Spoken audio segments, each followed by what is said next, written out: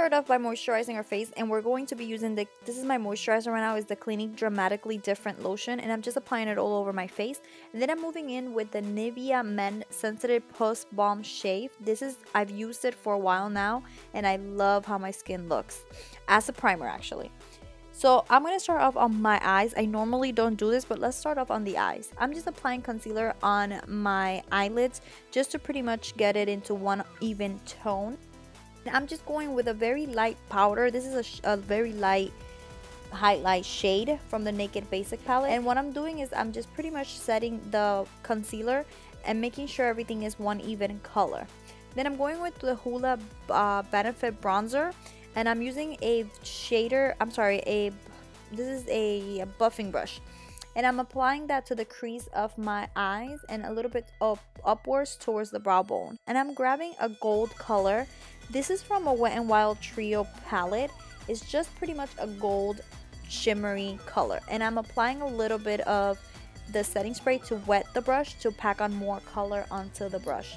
So any golden color you have in your house, any palette that has gold will do. Then I'm going in with a little bit more of the Hoola bronzer just to pretty much get a little more definition. And I'm applying the Champagne Pop by Becca and Jaclyn as a highlight on my brow bone.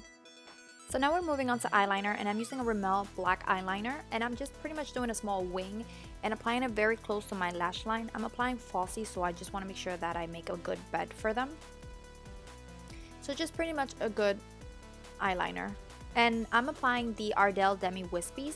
After the eyes are done, we're moving on to the face, and I'm applying Born This Way by Too Faced and the Milani 2-in-1. I'm mixing them too. It gives me a full coverage and it definitely lasts all day. And with a beauty blender, I'm just blending it all over my face, everywhere. I think the best thing here is beauty blender. Then I'm going in with the H Rewind Dark Circle Erasers, and I'm just pretty much applying it under my eyes, the bridge of my nose, on my forehead, and my chin and the side. And then you can blend it away with a spoon or with your beauty blender, whichever you prefer. So I'm just blending everything away, making sure everything is well blended.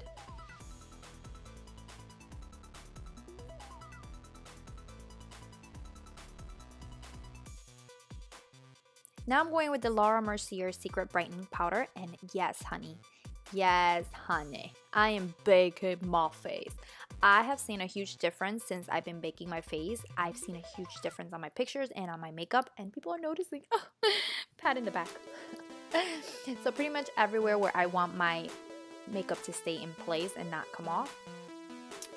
And I'm leaving it there for like 10 to 15 minutes, so when I move on to just pretty much finish other parts of my face. Like right now I'm just pretty much doing my eyebrows, just to let the powder sink in. And then I'm going in with the NYX Powder Foundation, and I like to place this where I normally will contour, just to make sure everything blends finely and there's no harsh lines or anything like that.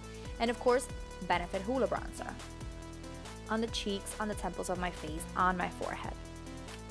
And I use it to contour my nose as well. Then with a clean brush, I like to just pretty much remove the powder. And then after this, I like to go in with the NYX Banana Powder, just to pretty much give it a little more a highlight effect, brightening effect actually. Then I'm going with the Laura Geller Blush in Papaya, a little bit of blush just to give it a little warmth. Of course, Jaclyn and Becca Champagne Pop. And honey, we are going to highlight our face away. Highlight everywhere. Blend everything away, make sure everything looks good. Then for lips and finish off this look, I'm using the Kylie Jenner Metal in Here.